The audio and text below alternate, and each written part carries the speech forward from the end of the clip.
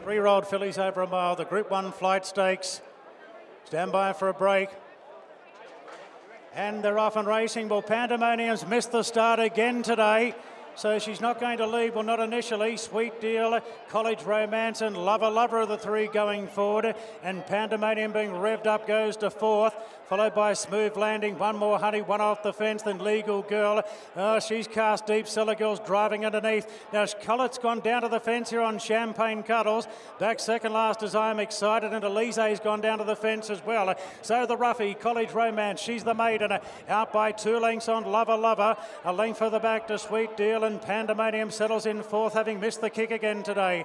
2.5 further back to Smooth Landing. The speed is good. One more Honey the outside. Further back to Champagne Cuddles is buried on the fence from Cellargirl. Legal Girl the outside, 3 deep.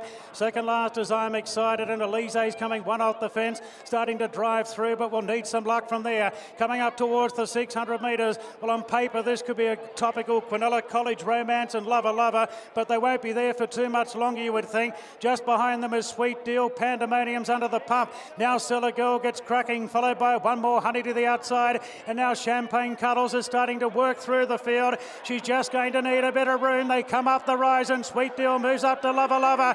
Cellargirl is sprinting quickly, so Champagne Cuddles and Smooth Landing up the fence. Alizee gets the run as well. The two favourites, Alizee went straight past Champagne Cuddles, then Cellargirl and one more Honey. Hasn't she got a motor, Alizee? That was electrifying.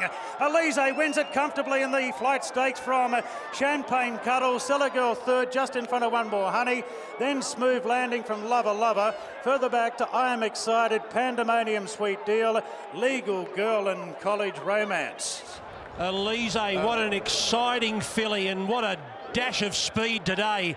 And James Cummings picks up his first Group 1 in the Godolphin Blue. Glyn Schofield on board. Alizee with a leg in the air beats them in the Flight Stakes. Wow, what a combination they are, Schofield and Alizee. I think he's had 4 rides on her for 3 wins and another cool, calm and collected ride from an outside draw.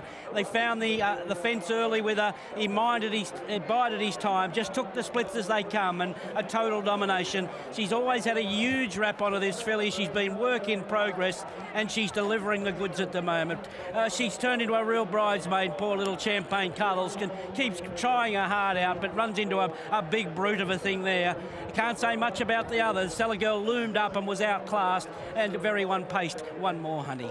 Alizee has been right through the Princess Series, second in the Silver Shadow, fourth in the Furious, and winning the T-Rose. And what about Champagne Cuddles? Runner-up in now the Furious, T-Rose, Golden Rose and Flight Stakes. 2, 1, 4 and 3 the numbers. Alizee first, Glyn Schofield and James Cummings. And here's Glyn now with Bernie Cooper. Would be one of Glyn's favourite ladies about now. Yeah, absolutely. What a beaut she is, you know. Just the progression she's made mentally from when I rode her at Warwick Farm in the Maidens to today is it's a quantum leap for her.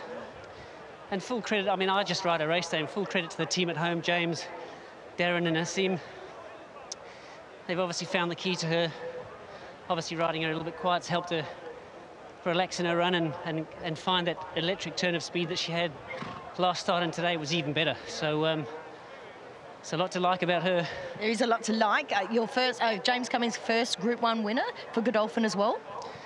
Well, that's first, but definitely not his last. Indeed, and obviously she still looks like she's got improvement in her as far as her coat and things like that. Yeah, look, as I said, she's a work in progress. She's by no means the finished article, and if she can improve off today, which I'm sure deep down James, even though she's won the fantastically today, I'm sure deep down he feels there is a bit of improvement to come. Super job, well done. Thanks, Bernie.